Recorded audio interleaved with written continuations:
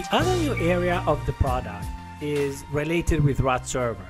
We haven't really changed RAD Server, but we are trying to make it easier and simpler to deploy solutions based on RAD Server, which is our multi-tier web service architecture.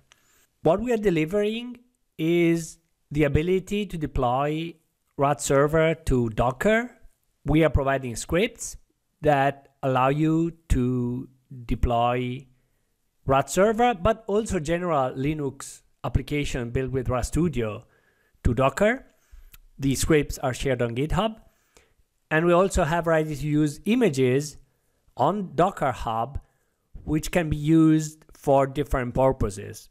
We have one that basically has only PA server and the basic requirements. So you can use it for building, testing, deploying applications, Linux applications in general. The second includes RAD Server, the production version of RAD Server with Apache already configured for you. This is meant for deploying RAD Server solution where the RAD Server database powered by Interbase remains as separate.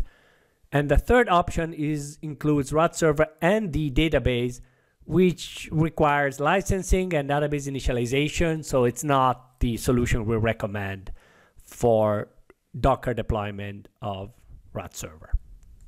Now let me show you some snippets of the steps that you can use to deploy a Docker image with RAD Server. This is a Linux machine with Docker installed. And first of all, we are pulling the RAD Studio image that includes RAD Server with Interbase because we need database available, although this is not the recommended way to run the system. We recommend having Interbase on a real physical machine. Anyway, this is how you configure an instance with Interbase inside it.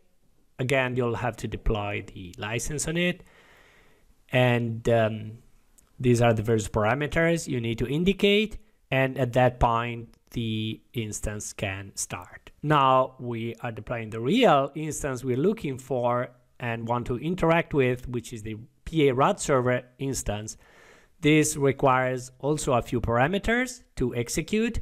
Specifically, you need to indicate where is the EMS configuration in etc EMS, which is the database port and the database host for your Interbase server that the RAD Server is going to connect to, and also the specific port that we want to make available for client connections, port 80 and the port for PA server. Now we have PA server running on this machine.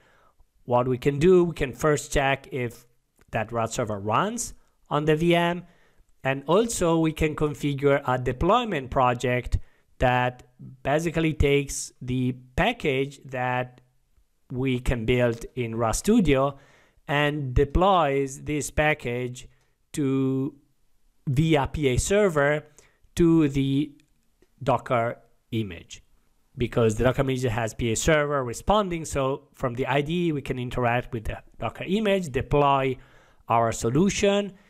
And at this point, all we need is to restart the server there and we can hook to the solution.